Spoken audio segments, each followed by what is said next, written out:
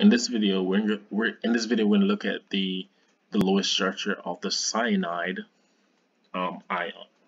Alright, so the first thing we want to do is calculate how many number of valence electrons you have in a problem. Simply that way you can double check yourself to see if you're actually on the correct path.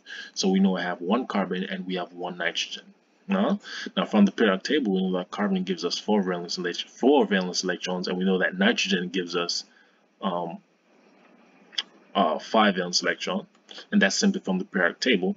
So if we count the total number, which is just 4 plus 5, we actually have 9 valence electrons. But remember, because we have a negative charge, and then that simply means that we must add 1 valence electron. So we have total 10 valence electrons to account for. Alright, so here we simply only have 2 atoms, so we could just place them side by side. Now, the first thing I like to do is start with a single bond, and so at this point, we know that nitrogen's octet must be satisfied. Oxygen's octet must be satisfied simply because they're just those atoms that must have their octet satisfied. Right? So if I place a double bond between this, now all of a sudden, nitrogen's octet is we have 4 valence electrons we have 4 valence electrons each around the carbon and the nitrogen. Right? I could also maybe form another bond here, and this will give me 2, 4, 6. Giving me 2, 4, 6. So now I'll have 6 valence electron around the carbon and 6 valence electron around the nitrogen. Now at this point, we've used 6 out of the 10, so we need 4 more. We're missing 4 more electrons. Right? So I could actually place a pair of I could actually place a pair of lone pair on the carbon, and that way the carbon's octet is satisfied. Now I have 2, 4, 6, 8 valence electrons around the carbon. I still have only 6 valence electrons around the nitrogen, and I've used 8 total, so I'm missing 2 valence electrons. So I could actually try to put this on the nitrogen, and that will give me 2, 4, 6, 8 valence electrons around the nitrogen.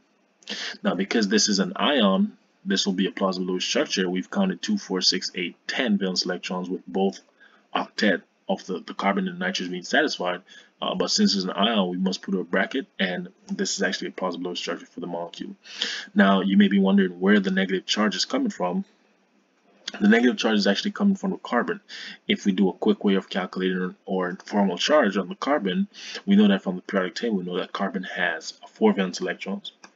And we subtract that from the total number of electrons around carbon. Now, when I say total number of electrons around carbon, I'm using a shortcut way. So I'm pretty sure you guys know by now, there's actually an actual formula for calculating the formal charge. You know, bonding pair minus some number, half the bonding pair, something around that.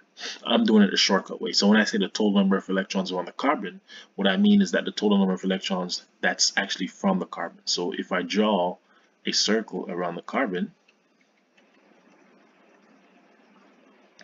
and I look at just the electrons that are contributing to the carbon. So this includes 1, 2, 3, 4, 5. Now remember, in these bonds, you have 1 for the nitrogen, you have all 3 from the nitrogen, all 3 from the carbon. So I'm counting all 3 from the carbon. All right, so we have 3 plus 2, that would be 5 valence electrons. So we have 4 plus 5, and we know 4 plus 5, so we have 3 plus 2, and that gives us 5. So we have 4 minus 5 is what gives us a -1. And this is where the negative charge is coming from. This is a plausible Lewis structure for the molecule.